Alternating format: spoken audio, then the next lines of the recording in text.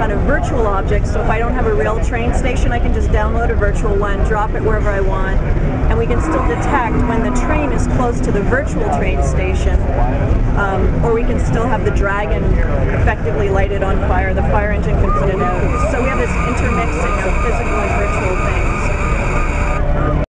Attached dynamic behaviors, so like dragons breathe fire, which means you can catch your house on fire.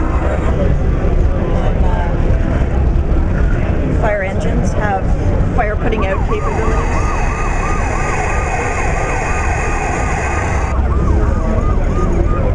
So we're using the new Intel Sandy Bridge platform to run all of these underlying processes behind the scenes in a multi-threaded way, which allows us to create these kind of new experiences that look nothing like conventional experiences. So there's no TV display, laptop, the computer's in the background, say in your basement, and everyday tabletops, carpet, living room floor can act as your interactive surface.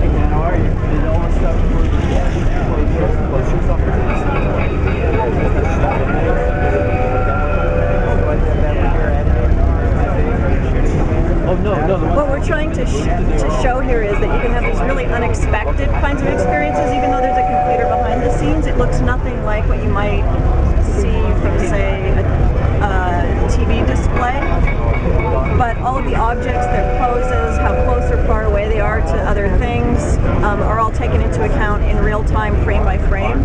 And you can have any of these kind of virtual objects. So if I don't have a real train station, I can just download a virtual one, drop it wherever I want, and we can still detect when the train is close to the virtual train station, or we can still have the Dragon effectively lighted on fire. The fire engine can put it out. So